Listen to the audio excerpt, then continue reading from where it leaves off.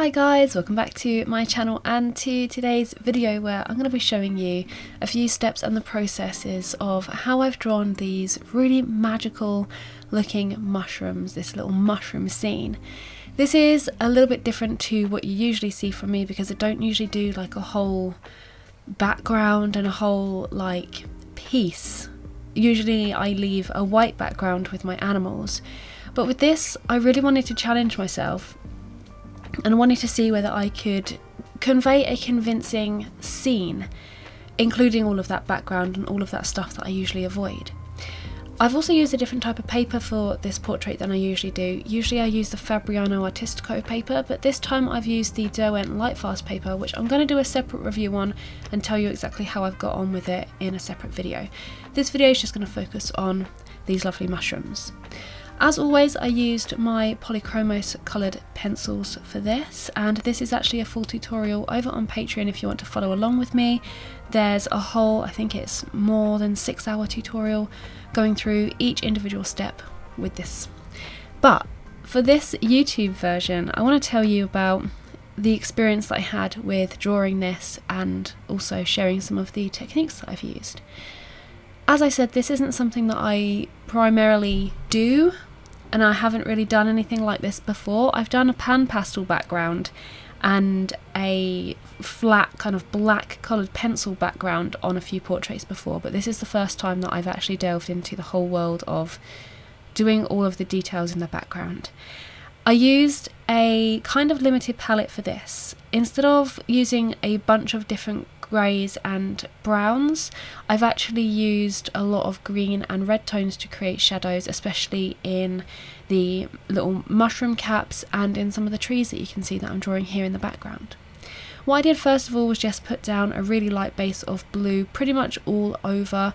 I used a light ultramarine pencil and then I went over with my white pencil to kind of dilute that colour down a little bit so it wasn't quite so bright blue. And I've kind of left a few spaces where there were some of those larger trees. So you can see that red and that green tree in the background there. I left a little bit of space because I didn't want to have a blue undertone for those particular features. But for the rest of it, I just coloured in blue. I made sure that I was going in the same direction and following the kind of clouds that I could see in the sky. So working in, it's almost a diagonal way to get the sky in here. And for the trees and everything, I just used various tones of green, starting with my lighter colours, so my lightest greens, and then working up to my darker greens. And then for the shadows and the darker areas, as I said, I used red rather than going in and adding any browns or anything. So I tried to keep everything really nice and cohesive. I didn't want to get any kind of muddy colours, so that's the reason that I've used the complementary colours of the red and the green to create the shadows there. Before actually going in and doing any of the mushrooms, I added in these little blades of grass that you can see sitting over the top.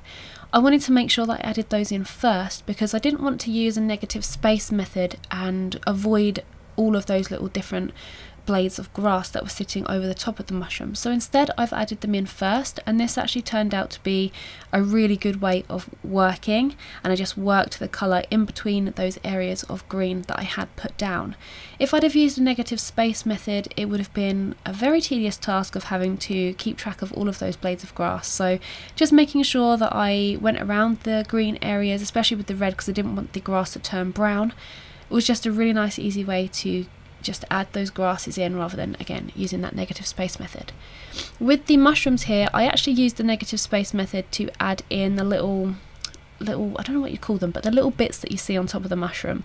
I used a negative space method and I used a light pink base first of all for this mushroom, and I went around each of those little individual sections and left the paper white, and then I filled in with the darker red and then slowly getting darker and darker, and then finally adding on top some layers of green.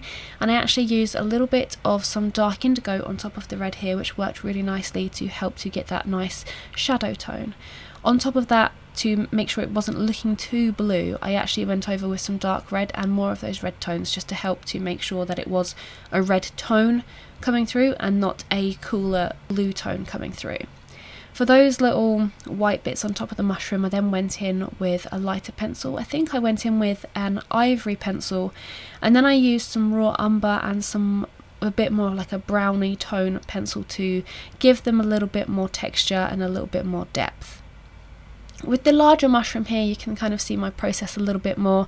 I'm adding in the top red part because this main mushroom that you can see here, all you can see is the gills on the underside, which was a really fun process to try and create.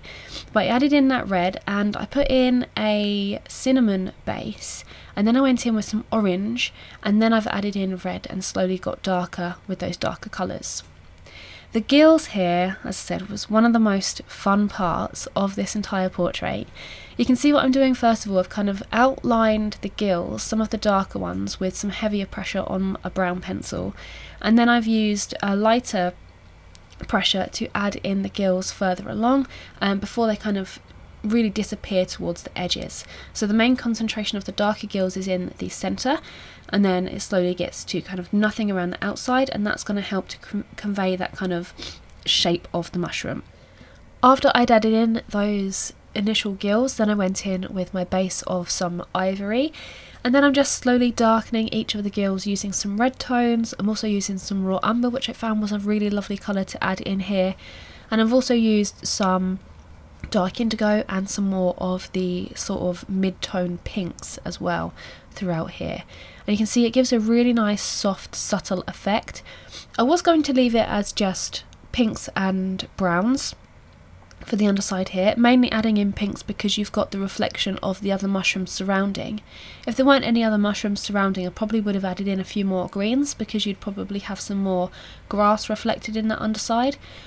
But along with those pinks and browns, I also added in some blue, and that blue, I don't know, it just really helped give this mushroom a lot more structure, and it just made it look a whole lot more. I don't know, it was just something about the blue tone that I added in. It was just like, this is amazing. So then focusing on to the other mushrooms, this one beside it on the right was a lot darker, so I added in a lot more of the green and the blue tones to help with that shadow, and I'm using that little trick of adding in some blue into the stem of the mushroom as well. I don't know, it just gave it a whole nother dimension, and I'm really pleased that I made that kind of connection in my brain to add in a little bit of the lighter blue through there. It just really helps give it some luminance. Just going back to the gills on that main mushroom, you can really see how having those stronger ones in the middle and then disappearing around the edges and not being so defined with that detail really helps to create that kind of flat disc shape of the mushroom cup. So when you're doing stuff like that, what you want to do is make sure that the main bit of detail that is at the forefront, that is kind of closest to you, is the most detailed, and then it gets less detailed as you go around the other areas. You can see the negative space process in action once again, of going around each of those little white sections, and then I'm filling in all of the area of the red with this base of pink, and I'm also leaving a little patch of the paper white, which is where you've got the main highlight of the mushroom, which is where I'm going to add a little bit of blue, and I will add in some pinks and everything, but I'm getting the darker tones in of the mushrooms first of all. Leaving the paper white and the highlight like this and getting the darker tones in just allows you to then go back in and readjust everything. So if I was to go in and do the lighter sections first, I'd probably find that I'd have to go back and readjust those lighter sections, whereas getting in the darker sections and getting it as dark as I really want it to be, I don't have to then go back and work on previous areas that I've already worked on. I can just do it the once. So it's kind of saving a little bit of time rather than having to do everything twice. But you can see I'm using the blue and a little bit of green onto the underside of the mushroom cup on this one to get that nice dark shadow. I feel like if I'd have used browns to get that shadow in, it would have ended up looking quite muddy, but using those blues and the greens, because I've got all those blues and greens in the background as well, just really ties everything together and I don't get that muddy effect. So I've avoided that muddiness by just using the colours that I had to hand and using my knowledge of colour theory and complementary colours to try and create some really nice shadows. The backgrounds and the mushrooms were actually the easiest part of this. I thought the mushrooms were going to be the harder part because you've got all of those little individual details that you need to pick out on the mushroom cap, but the hardest part for me was actually getting all of the leaves down in the foreground, because I didn't want to draw too much attention to those leaves and take away attention from the main mushrooms in that middle ground.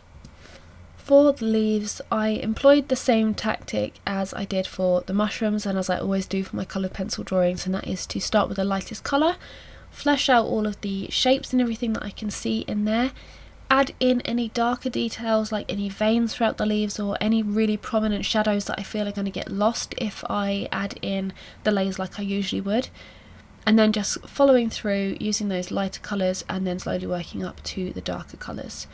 And then I slowly formed the shape of each individual leaf, working one section at a time.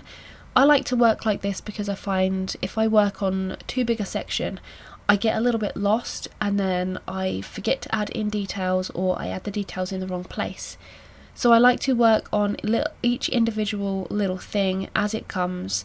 I just find it a lot easier to work that way. But if you find it easier to work on larger clumps, then obviously go ahead and work in larger clumps. But for me, working on little individual details like this is the way forward. It's just so much more of like a simpler process, and then I can kind of compartmentalize different things as well. You can see the structure of the leaf on this main one coming together. So I've put down a base of cinnamon, and then I've used an orange, and then I'm going in with some Venetian red and some of the darker reds, some dark red, and I think I used a little bit of scarlet red, which I used for the mushroom caps as well. But I want the main kind of colour that was emanating through from these leaves was an orange tone, so I wanted to make sure there was a lot of orange through there and not too much red. If I added too much red, I feel like it would probably be competing too much with the mushroom caps, so I wanted to make sure that there was that clear distinction between the mushroom caps red and any reds that were shown in the leaves. So the mushrooms, I used a few more unnatural looking reds like scarlet red, alizarin crimson, those kinds of things, and also that light magenta tone as well. Whereas the leaves, I used a few more of the natural reds like Venetian red, the cinnamon, there was also that Pompion, I don't know how to say that one, Pompion red, just a lot more of those kind of more natural looking tones rather than the unnatural looking tones. I used an unnatural orange of, I think it was cadmium orange or orange glaze, but that just helped with, combined with those more natural reds, just created a really lovely leafy autumnal tone, and I'm really pleased with the outcome of the leaves because they're not competing with the reds of the mushrooms, which was my aim here. As I was adding in the leaves and everything, I'm also adding in some more of these blades of grass, and because everything was kind of, it wasn't blurry but it wasn't as in focus as the mushrooms, I made sure that I bled some of the colours into one another. So some of those blades of grass, I kind of did the initial blade of grass and then I added a halo of green around the outside of that so that it could blend into the surrounding areas and not be so sharp and distinct. And that's a really good tip if you want to create kind of blurry looking images, is just to make sure that you add a halo of that colour around the object that you're drawing to make sure that it's not really sharp and in focus. I'm using that trick of using the reds and the greens combined to create shadows for the little bits of moss and soil that you could see in between some of the grass here. I really love using reds and greens on top of one another. It is literally my favourite thing. It's so much better than using a brown, than going in with walnut brown. I think previously, at like the beginning of my coloured pencil journey and figuring out colours and everything, I would use a lot of the ready-made browns and a lot of those ready-made pencils because obviously getting that pencil is a lot easier. But when you're adding in lots of layers of colour, you kind of end up with a more muddy looking area than what you initially anticipated by going in and using that ready-made brown. But using the primary and secondary colours and mixing them with one another and using complementary colours and all of that jazz, you do create some really interesting tones and a more cohesive piece. So if you are looking at, maybe you're thinking, oh, this is looking a little bit too muddy or this isn't looking too good, I would recommend absolutely going in and finding some complementary colours and having a little practice and seeing what shadows and other tones you can come up with just by using a very limited palette. Finally, we're coming up to the end of the mushrooms and getting to the bit where I was really kind of not feeling this whole mossy section, and it did take a little bit of working and fiddling about with, but eventually I got there to a point where it kind of fitted with the rest of the mushrooms and I was happy to call this done. But there you go. This is my mushroom piece. I'm really proud of it. I think it's my best piece that I have ever drawn. Let me know your thoughts in the comments below. And again, if you want to follow along with this on Patreon, follow the link in the description and you can view this in real time with all of the tips about complementary colours and everything that I gave in this short description. But I really hope that you have enjoyed this video and I hope to see you guys in the next one. Bye!